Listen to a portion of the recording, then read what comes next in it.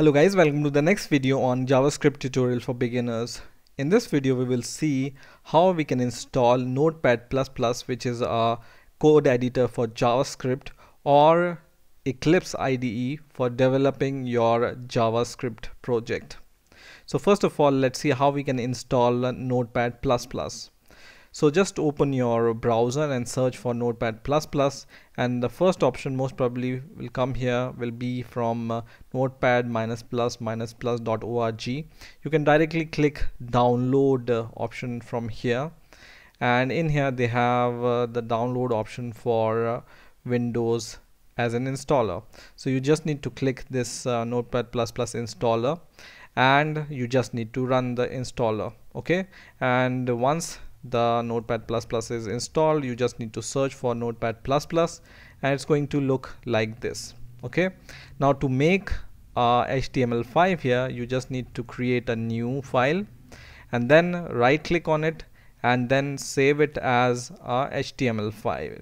Okay, so just choose hypertext markup language from here and give the name to your file, for example test.html. okay, and save it, and here you can write your code. For example, my code looks like this, which we have seen in the last video. And to run this, first you need to save it and then go to this option called run, and here you will be able to see some options depending upon the browser installed on your system. So it says launch in Firefox, Internet Explorer, Chrome, or Safari. So we want to do it in Firefox, so launch it in Firefox. So choose this option and it's going to open this in Firefox. Okay, so this is how you can install Notepad++. Now let's see how we can install Eclipse Ide on our Windows operating system. So to install Eclipse Ide, you need to have Java JDK installed in your system because it's a prerequisite for installing Eclipse Ide. Now you just need to search for Java JDK here and just click the link which says oracle.com.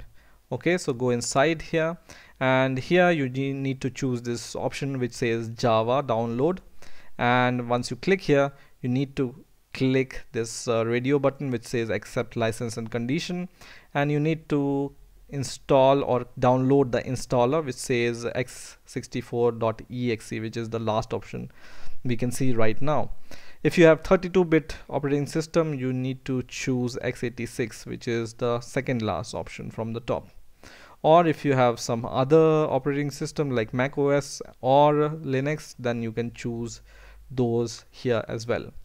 Once this executable file is downloaded, you just need to double click on it and run it, and it will probably take few seconds or few minutes to install it. And after installing, you will be able to see in your C folder of your Windows operating system, there will be a folder called program files, and in the program files you will be able to see this Java folder, and here you will find two folders. One is JDK and other is JRE.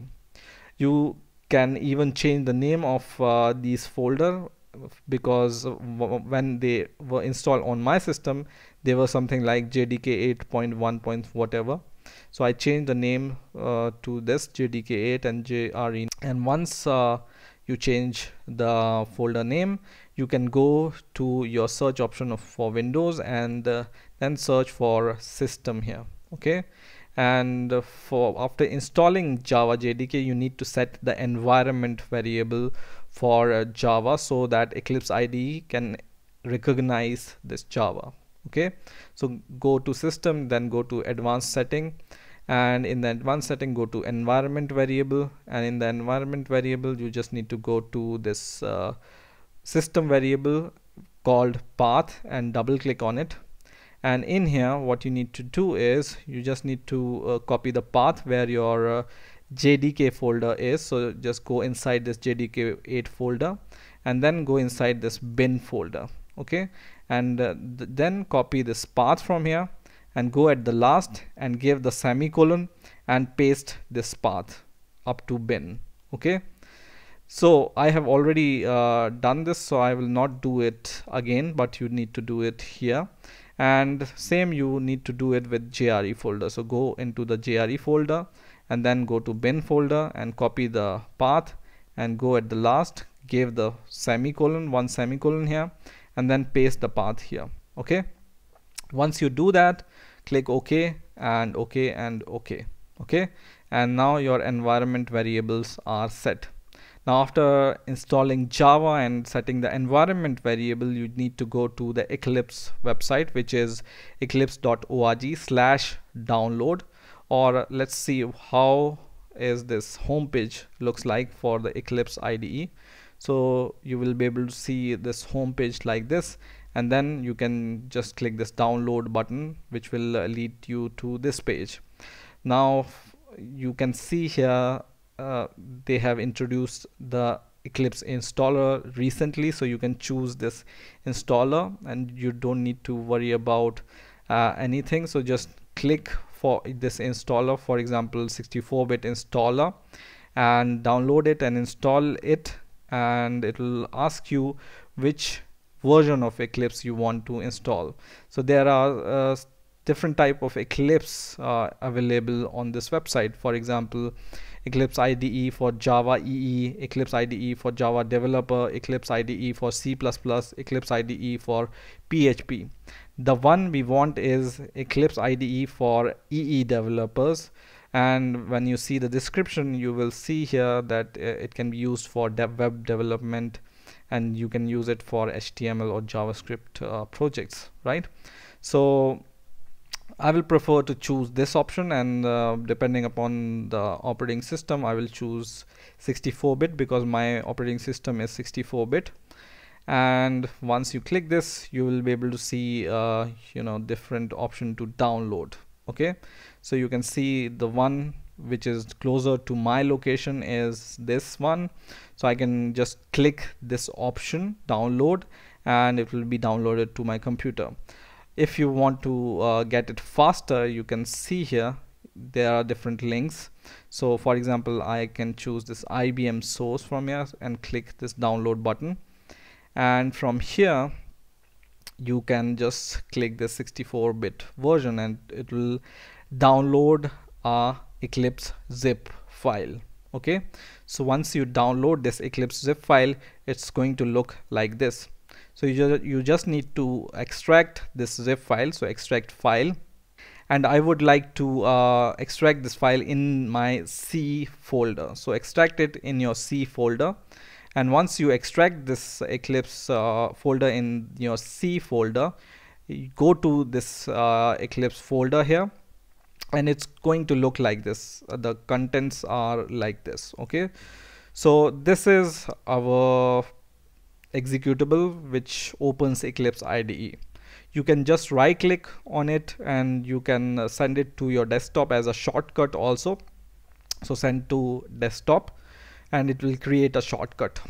And if you want to open this Eclipse IDE, you just need to click this eclipse.exe file here. So just double click on it and it's going to open Eclipse IDE. So for the first time when you open Eclipse IDE, it's going to show you this option to create your workspace. Workspace is nothing but the location where all your project will be saved. Okay, so leave it as default and click OK.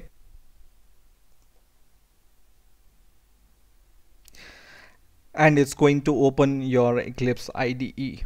Now for the first time when you open Eclipse IDE, it's going to give you this kind of a welcome message which you can cancel from here. And to create a new project, what you need to do is you need to go to File and go to New and choose Project from here.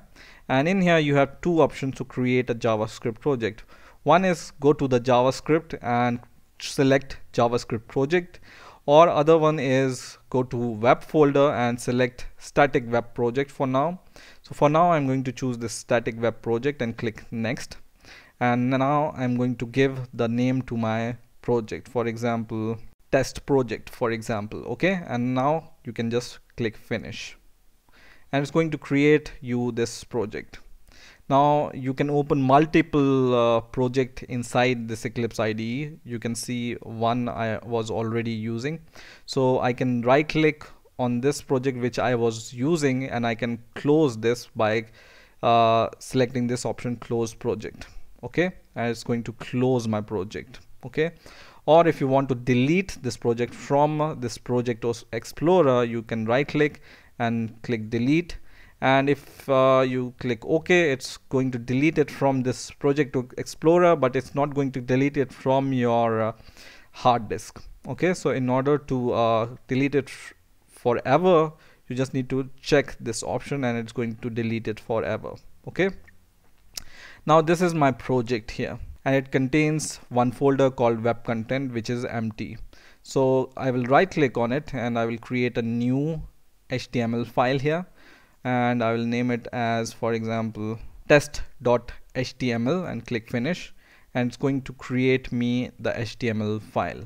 Okay, now this Eclipse IDE gives you the inbuilt web browser to test your code.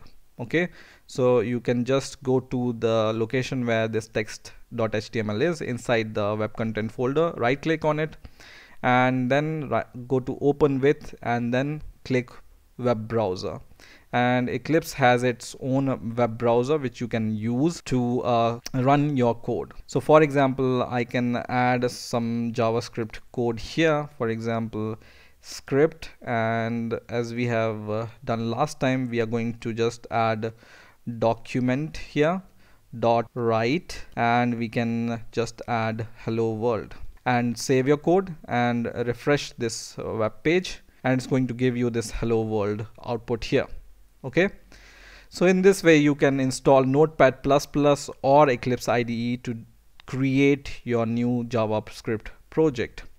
Now you can choose either of them. I will be using this Eclipse IDE, but if you wish, you can also choose this Notepad++ editor. So that's it for this video. I hope you enjoyed this video. Please rate, comment, subscribe, and